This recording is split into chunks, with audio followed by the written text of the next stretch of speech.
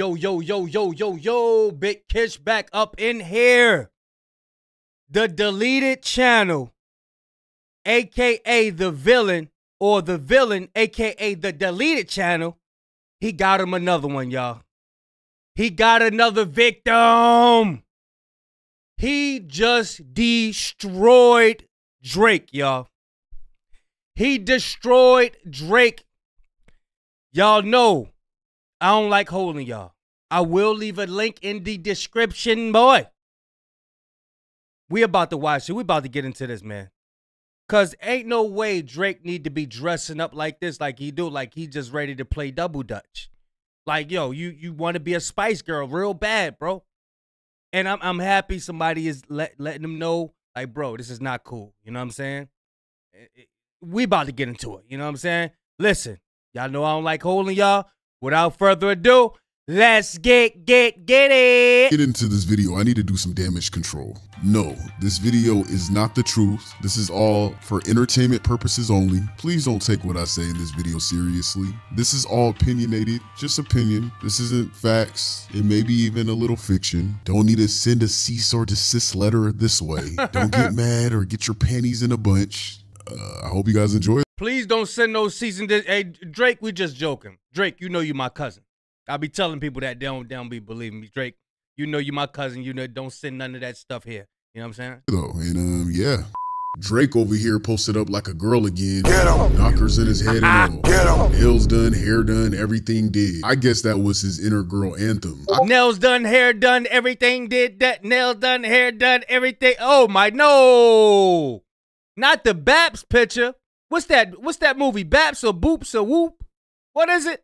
I forgot. Dang. I can tell that he pops his neck and smacks his lips when he's over there gossiping to Chubbs. Wait a minute. Imagine you looking like this calling another grown man Chubbs. That's diabolical. It explains this pic right here. Ew.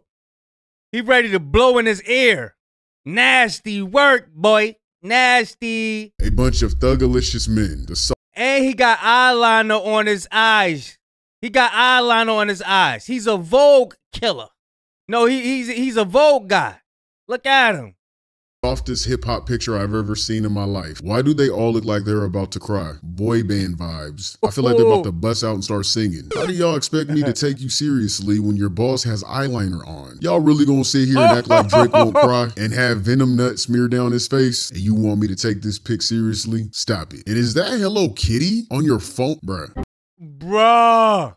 Why is Hello Kitty on your phone case? Everything had to be extra feminine, didn't it? For what? Even the phone did a hair flip. Yep, I'm bullying the phone too. It's up for everybody. Ever since bruh grew some inches in his hair, he wanted to be a part of the women. He used to sing to women, and now he became a real-life female rapper. But for real though, what happened to Drake, man? Growing up, we used to mock his soft ass, his sensitive simp side. We used to all clown and say, hey, don't drink and Drake. You know, a spin to the saying, don't drink and drive. But we changed the meaning to don't drink and text your ex, or don't drink and Drake is wild work. For your women like Drake would. We made fun of his softness he had for women, but we actually really enjoyed his music back then. He had a way to express how we really felt after a heartbreak, or how we feel when we want to pick up the phone and check on our old fling, or maybe what it was like when we were rejected by the baddie we all wanted. Although Drake would be a little extra than most men with expressing his emotions to women. All of us men had a little Drake in us at some point in our lives. Hey, pause,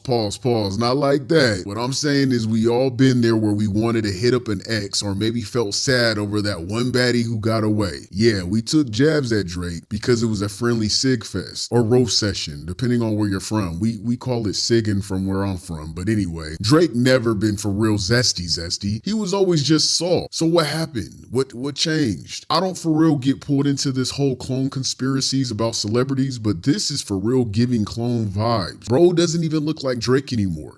Bro. Clone, body double. Until I see this Drake right here talk, that's not Drake. That bone structure and with them eyebrows, his eyebrows naturally look like this.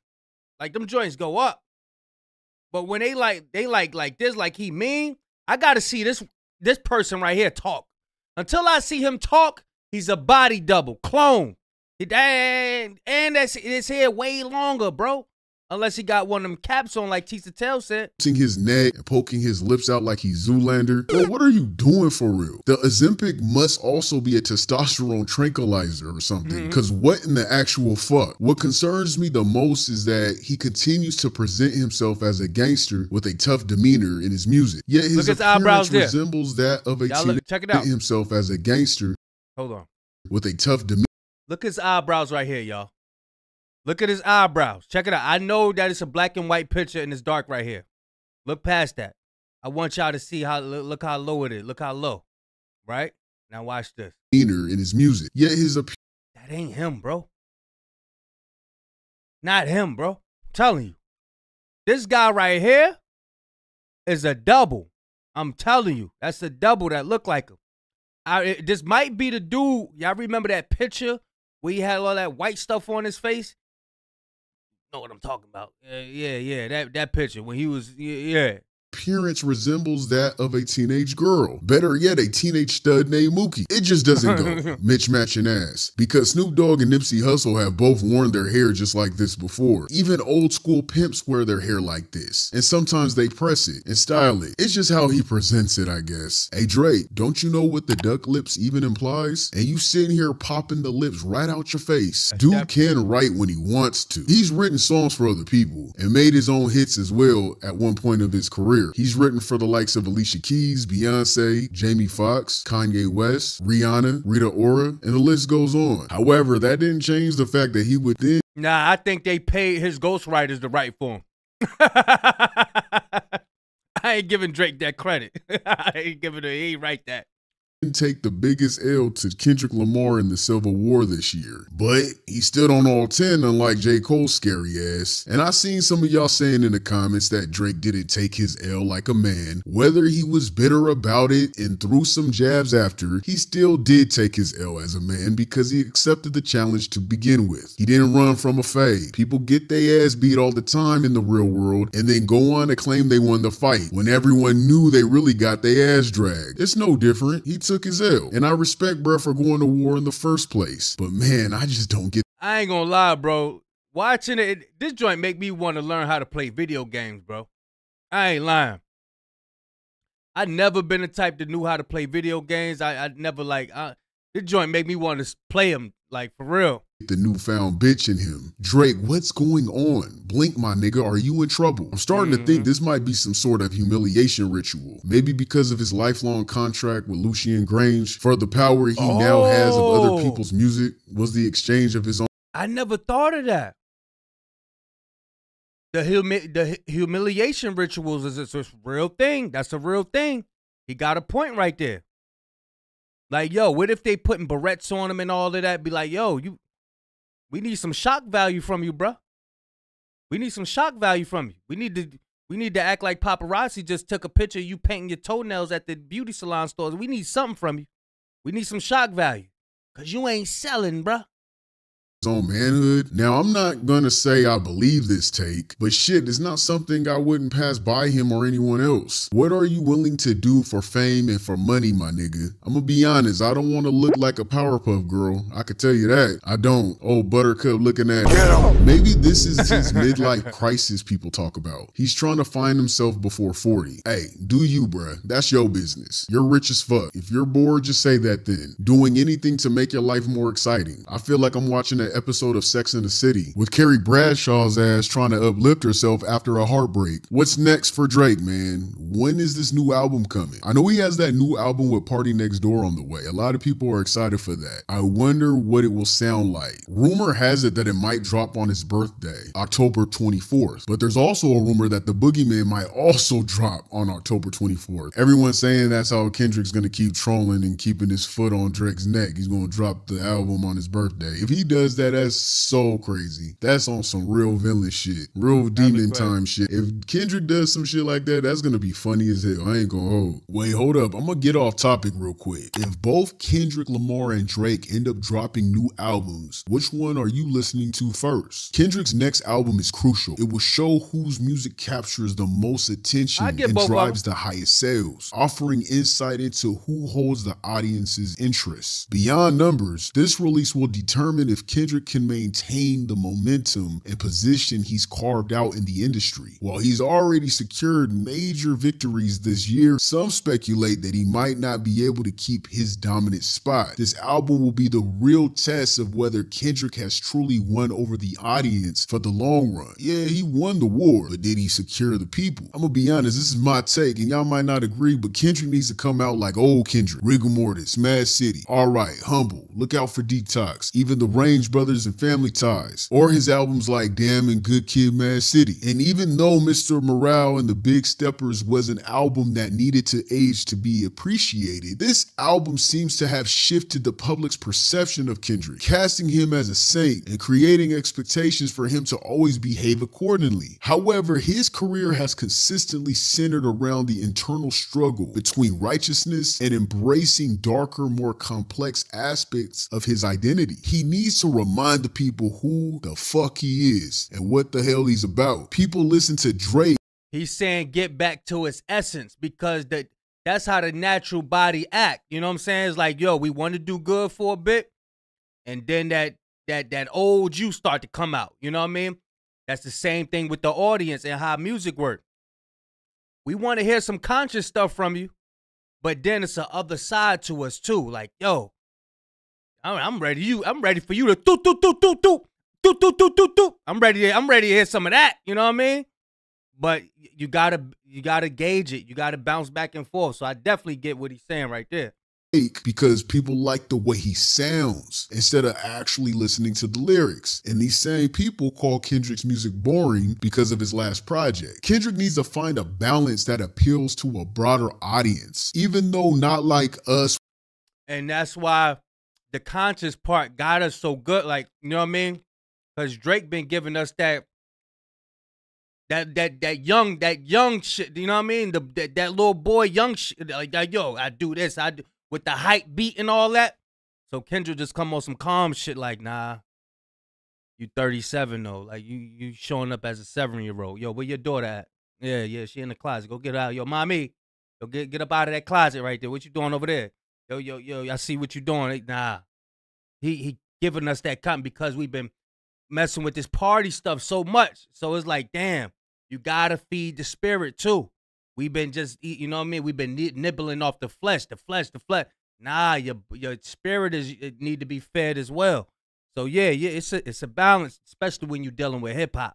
This was more of a parody song to shut the gobblers up when they were saying that he made boring tunes, and he had to let them know I can make ass shaking music too, and I'll still kill your savior. He would need to figure out how he can deliver the melodic elements that resonate with the Drake goblin. But in real life, when you dealing with that bouncing back and forth, the Bible call that being lukewarm. You ain't hot, you ain't cold, you in the middle. Like, you know what I mean? God wants you to be righteous all together. That, you know what I'm saying? He don't want you to be dibbling and dabbling, but it's hard. It be hard. I know. Y'all stick with me. We gonna pull through this thing together. All right? Let's get it. While also staying true to the style that his longtime fans have come to appreciate. It can't be all the way conscious though, not like Mr. Morale or Section 80. Even if his core fans want this, it can't. It needs to have balance, like Overly Dedicated or the Damn album. So this will be interesting. Don't forget, Academics, Maul, Aiden Ross, all of them, they are all Drake meat munchers and are here to push a narrative against Kendrick for Drake because their fan base are easily manipulated. And I honestly don't think they're on payroll. They're just male groupies. I feel like Drake puts a good word in for them to get these sponsorship deals, but that's where it stops. I wouldn't even give them that type of clout of actually being on payroll. They're never invited to Drake's outings or even his events, which lets me know they aren't a part of his team. They don't get free concert tickets. I don't never see him pull them on stage or takes pictures with these guys. And we all know how Drake is obsessed with his friends. They're just pawns for Drake. He's using them. So the bot allegations will be in discussion again, obviously. But Kendrick's not going to need the bots because everyone is waiting for this drop. I also peeped that Tyler, the Creator, passed on the October 24th weekend date. Most albums are known to drop on a Friday. Tyler publicly announced he's coming out on the 28th, which would be a Monday, to let whoever know that wants to drop Thursday the 24th or Friday that it's open for them to get their sales in. I'm gonna be honest with you, I predict that K-Dot will drop on the 24th or sometime that weekend. SZA even recently posted on her story about Kendrick dropping, as well as Schoolboy Q, and I'm pretty sure this will be the— hey, Villain, let's see if you right. Hey, you might be right. Hey, we got a couple days. What's today? Today is the 18th. 18th, 19th, 20, 21, 22, 23, 24, 25. So we got 7 more days. 7 more days. No, I said the 24th. Well, I say the 20. What do you say? The 24th, 18, 19, 20, 21, 22, 23, 20. Yeah, 6 more days, y'all. We got 6 more days. way Kendrick keeps trolling Drake. Or I could just be wrong, and if so, fuck it. I thought that would be hilarious. Everyone is saying that this was a 20v1 battle, but was it? Yeah, Kendrick had all the rappers on his side, but Drake had the media and has had every big media streamer or rap commentator on his side spinning narratives and feeding the people the lies he wanted them to digest. Man, he even had fucking Uma Thurman asking bruh if he needed the Kill Bill outfit in Katana. The average white woman is going to see Uma fucking Thurman's cosign and think Drake won the battle. It's easy brainwashing. Let's be for real. Was it really 20v1? Cause I would call the shit a 50-50 split. Nigga, you ain't Jim Jones. Take them damn bollies out your hair. You look silly. This nigga for real thinks he's giving Pimp or Sugar Free or Drew Down when he's really Uzi Vert mixed with Cleo from Set It Off. Now fuck that. Actually, Cleo harder than— Hey, yo, I used to have a crush on Queen Latifah in that movie. Yo. I don't know why. But yeah, he do look like Jim Jones when he did that, We Certified Gangster. Y'all look up that Certified Gangsters when Jim Jones was with The Game out there in Cali. Y'all look that up. Than that nigga. Cleo went down like a thug. He too soft to be Cleo. And J. Cole is TT scary ass running away. Don't want no smoke, but want to be recognized that he was mentioned. I do wonder what Drake's album will sound like. Hopefully he can redeem himself, but I doubt it if he's still dressing like a teenage tomboy. I have yet to see the man. You need to evolve, Drake. Is that a one piece? I know there ain't no onesie. Yo, that's a onesie? Stop playing, yo. Yo. Son, that better not be no onesie.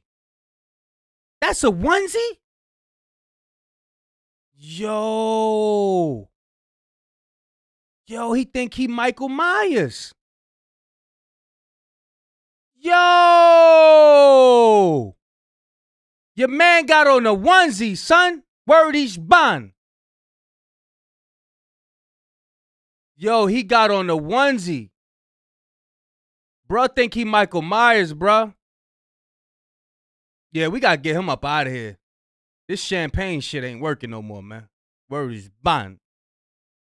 Boy, I have yet to see the man. You need to evolve, Drake. Show some type of growth. Your music hasn't evolved this entire time. Mentally, that is. For you to excel at storytelling in real life situations back then about experiences with women, you would think you would be able to do the same shit today, but in a grown man's perspective instead of the same 20-year-old mindset. And then people wonder why he runs the numbers of streams. Because in a way, this dude is smart. People my age listen to his old shit for nostalgia, and people that are teens listen to him today because they can relate to his teenage perspective. He literally takes control of the airwaves, being able to make songs to feed every age bracket. But now he's slowly declining in numbers because after the Civil War, most of the adults that grew with Drake's music moved on from his same old songs. So now he's finally seeing a slight decrease in numbers because he's only feeding the— Hey, yo, I will leave a link in the description. I don't like going over this whole video because I want